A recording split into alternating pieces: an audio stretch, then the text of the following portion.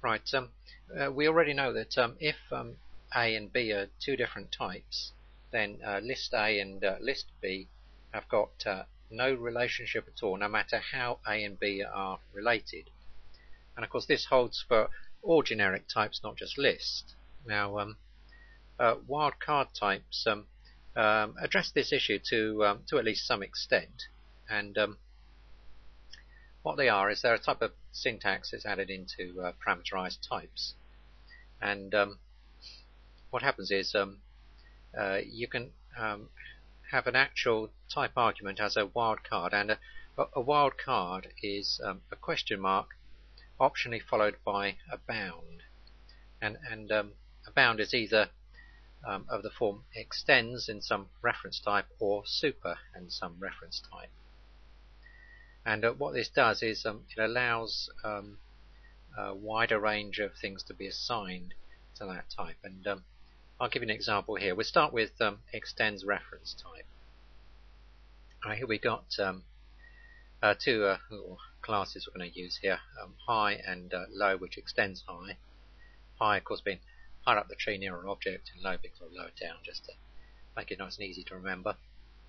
And here's a list of low called my list, and we've created it there. And here is the first example of a wildcard type. It's a list of something which extends high, basically.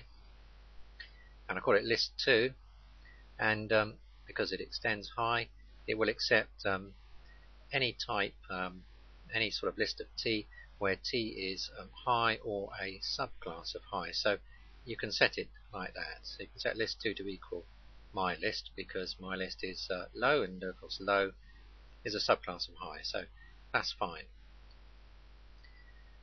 Right. By the way, when I should have said subtype really rather than class, because it would apply to interfaces as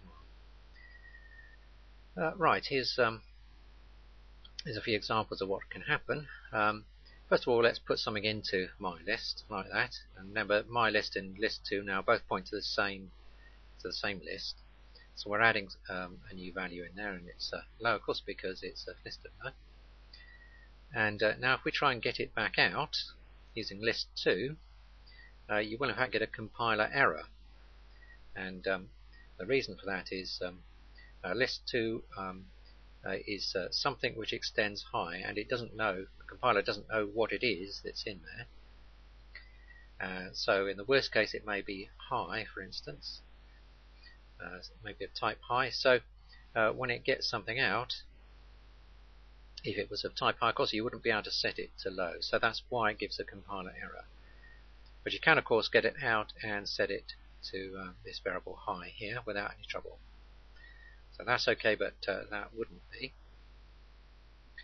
And if we look at this list 2, if we try and add a low to it, in fact, that will also give a compiler error, because the compiler doesn't know which subclass of high this list 2 contains. You see, although we've only got high and low to choose from here, of course there may be some other classes further down that I haven't put in. It may be one of those, perhaps, in which case you can't go adding a new low to it. So that will give a compiler error, and that's the reason why. But when you try and add, the only thing you can in fact add to it is null. Null is the only possibility. As you can see, we can set list 2 to be an array list of high without any trouble. That's perfectly okay, but if we try and add new high to it, it won't allow it, because the only thing it knows about list 2 is it extends high, and so it doesn't necessarily know that this has been done immediately before. It's just obeying the type rules mechanically, so to speak. And that's what I'm saying down here. I think more or less, yeah, the only thing you can do is set it to null. Well, you can get stuff out without any problem, but when it comes to setting stuff into it, writing to it, that's when you get problems, because the only thing you can do is null, because you don't know which subclass this list 2 actually contains. You know, maybe anything. I've only shown two classes here. There may be other classes which extend low. There was another class that extended low. That could be the one that's being used, in which case you couldn't do that.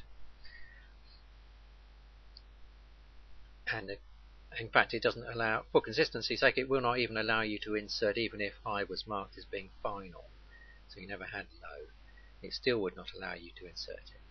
And I'll go into some of the reasons for why that design decision was made maybe a bit later.